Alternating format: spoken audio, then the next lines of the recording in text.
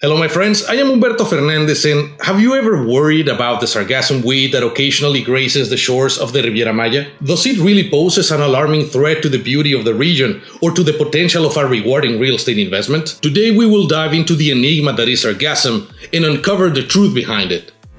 Sargassum, often referred as seaweed, is a form of algae that originates from the Sargasso Sea, a region in the North Atlantic Ocean. It is not an alien invader, but a natural part of the marine ecosystem, blooming in response to changes in water temperature and nutrient levels.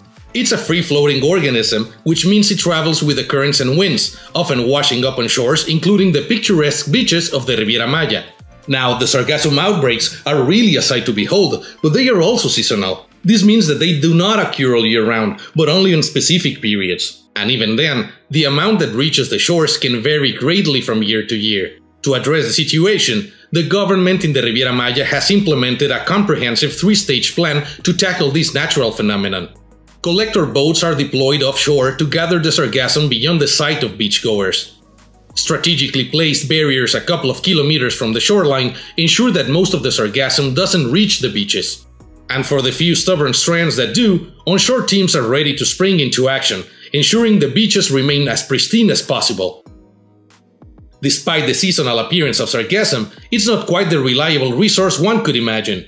And while there have been attempts to repurpose it as fuel, fertilizer, or even ecological bricks, the unpredictable nature of the sargassum blooms make it very hard to sustain such industries. The fact that no one has yet built a successful business around sargassum is testament to its inconsistent presence. But does an influx of sargassum spell disaster for your vacation or investment? Absolutely not. The Riviera Maya is a region of extraordinary resilience and diversity. Beyond the beaches, it offers a wealth of activities. From exploring ancient ruins and cenotes to attending music festivals and enjoying the view from trendy rooftops, there's always something to do, sargassum or not. So the next time you hear about the sargassum weed in the Riviera Maya, remember that it's a part of the natural ebb and flow of life here. It's not a threat, but a testament to the ecological vibrancy and lushness of this stunning region.